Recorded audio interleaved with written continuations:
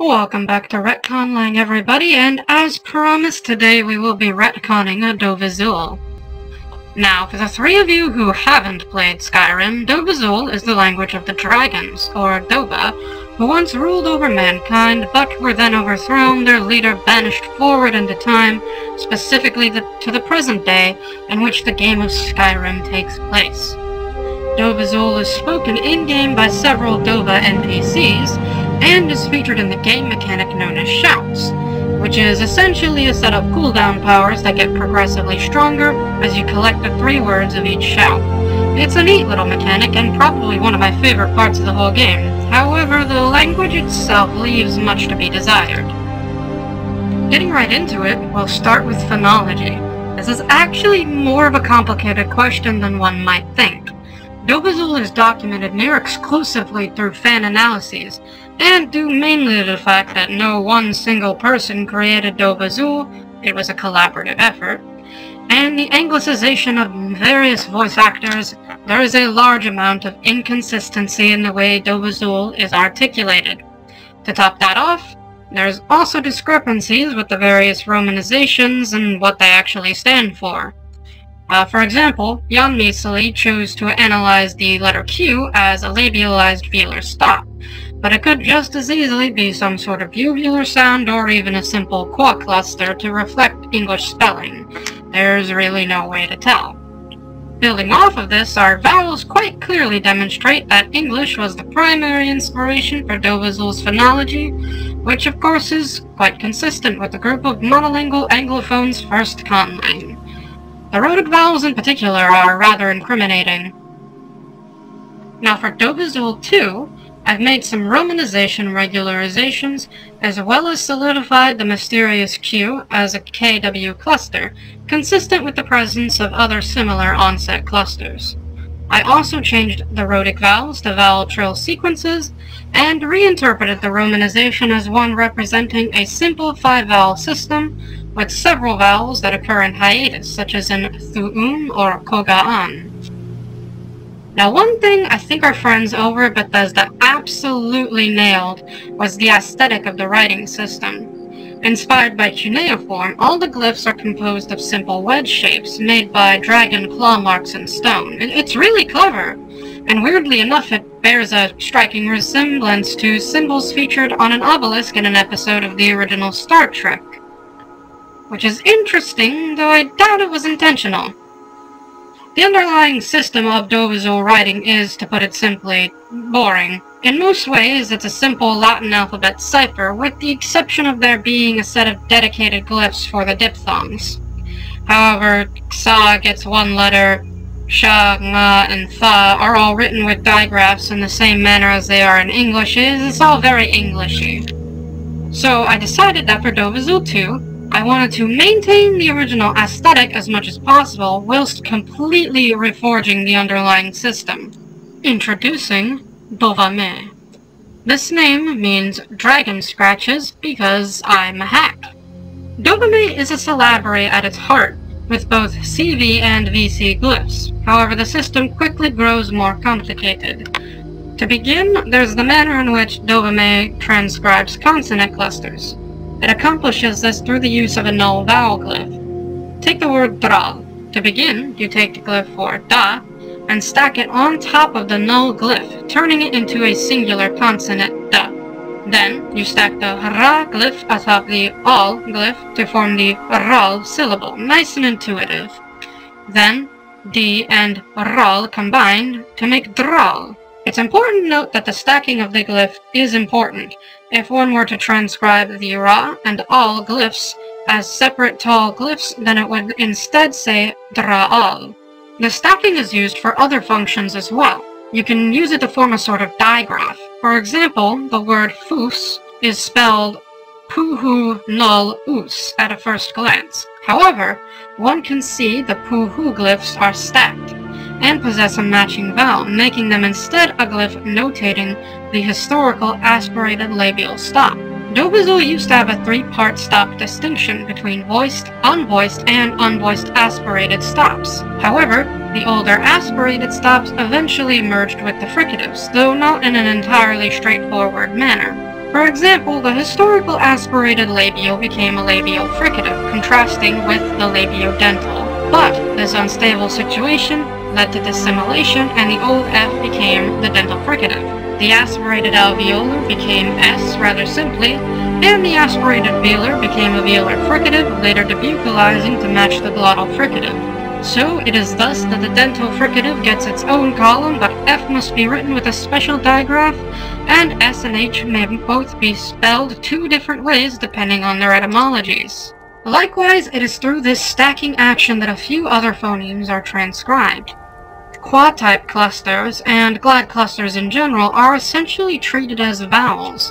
For example, to write yol, the word for fire, you write the I glyph stacked on top of the ol glyph. Or qua, meaning armor or scales, is written as the ku syllable stacked with the a glyph. On top of all these shenanigans, there are a number of logograms and determiners used alongside the syllable glyphs. All in all, I wanted Dovahzul to have the sort of Baroque feeling of a truly ancient script, which the original lacked in my opinion. Moving on from that hefty topic, we come to grammar.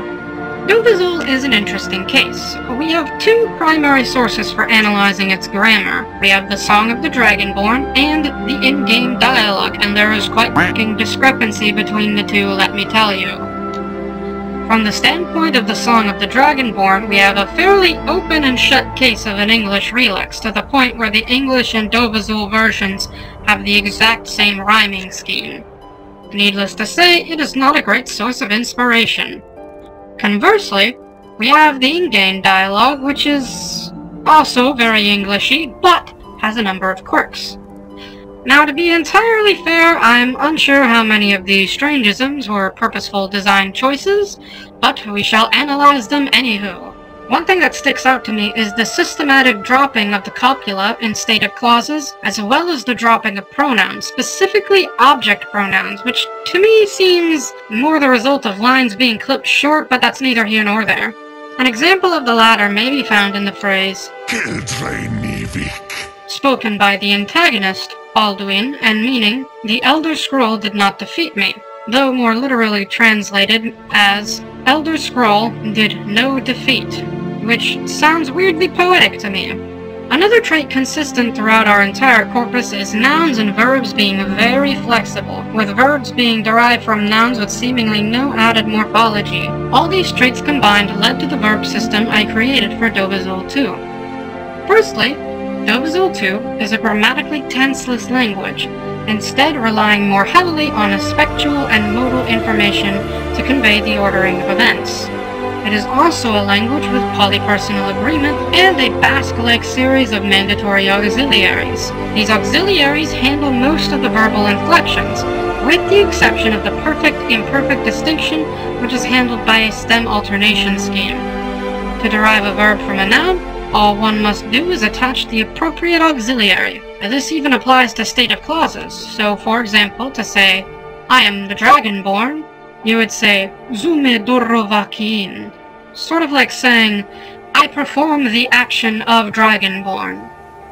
Alduin's previous line, "The Elder Scroll did not defeat me," would be, "Kel hito kofunvig."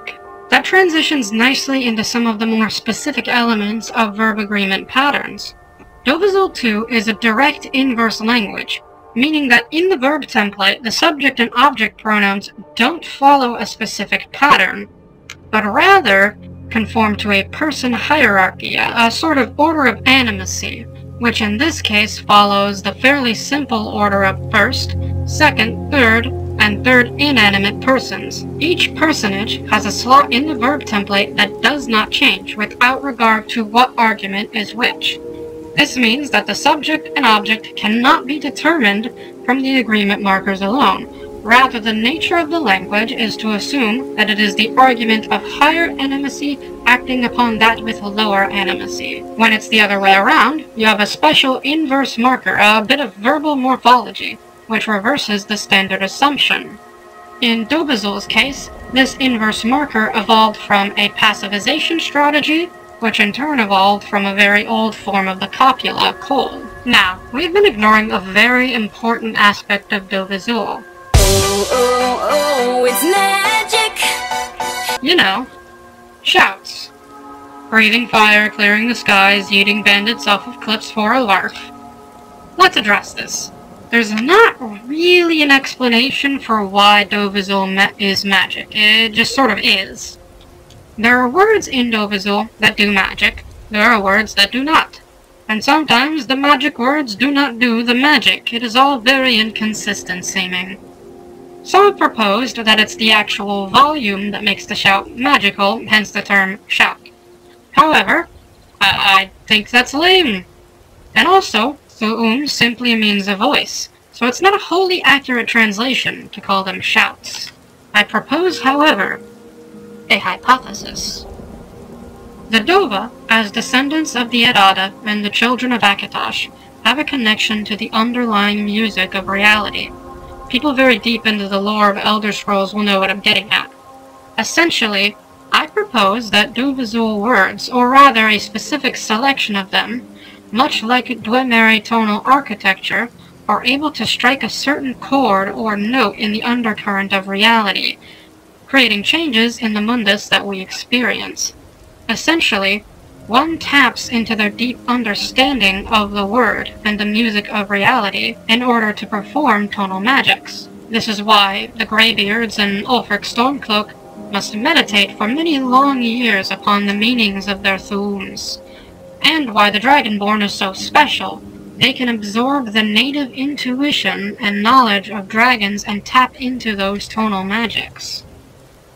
And furthermore, I propose that shouts themselves are not actually grammatical, they are instead a form of list poetry. Essentially, a shout is a kind of poem where one attempts to describe a desired effect in a short list. The three-word pattern itself is not grammatical nor magical, it's simply a cultural affectation. I actually have evidence for this in-game, which I admittedly stumbled upon after I came to the thu'um is poetry conclusion, but it supports it nonetheless. Miraak, in the boss fight at the summit of Apocrypha, uses a unique shout that the player can't learn. It allows him to absorb the soul of a still-living dragon. Sarotar, It has a shout-like effect, but doesn't follow the three-word pattern, supporting my theory that the three-word pattern is simply a practice, not a requirement. Beyond this, I have one final idea regarding Dovahzul as a magical language. As stated earlier, under my model only some words are magical. However, we do sometimes need to talk about fire without actually making fire. And likewise, we must sometimes talk about the cold without bringing the temperature of the room down. I've classed the words featured in shouts as animate nouns, and those nouns which do not produce magic as inanimate. This is not a true grammatical distinction, but a categorization of convenience. So, for talking about animate nouns when magic is undesirable, the Dova have devised a system.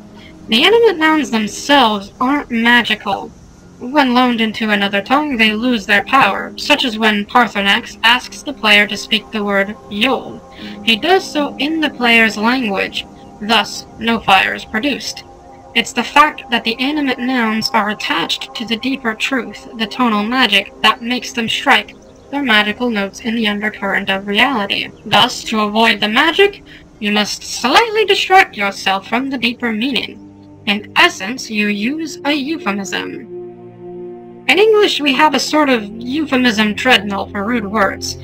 One rude word is replaced with a more polite one, but then the polite one becomes impolite itself, as we all remember what precisely it is meant to mean. The same thing occurs with Dovahzul animate noun euphemisms. They're slowly replaced with more and more elaborate constructions, as the intended indirectness becomes more direct, and produces magic when none is wanted. So while Sakwo Dova, or the Red Dragon, was once a fair replacement for Yol, it is now no longer. These euphemisms vary from Dova to Dova, such as the Bright Red Dancer, Vin Sakwo Bomare, or Kreinmal, meaning the Little Sun. Those of you who get around a bit more on the conlanging parts of YouTube might recognize this concept. Another YouTuber named Nakari Speardane has a video on a pretty similar concept for her Circe culture, and this is indeed where I got the idea. So, Props and proper credit to Nakari for her creativity. And if you haven't watched her videos, just stop this one right now. Do it. Stop this video. Pause it. Go watch all of her videos. She has more than I do, and they're all lovely and very creative. Thanks everyone for sticking around for episode 2. I had a lot of fun designing the writing system and the verb system for our little fanon version of Dovahzul. I had intended for this video to come out a whole week ago, but as they say, life happens and I got a bit behind. At any rate, I hope you all enjoyed the video. Follow me on Twitter, subscribe, violate the personal space of that like button, etc., etc. The next episode of Retconlang will be over the Retconlang language from Warframe, though I will be taking a break from all this intense speedlanging and be producing some other content. The next video will be a summary and breakdown of one of my favorite books, The Wonderful Wizard of Oz. I'll see you all then.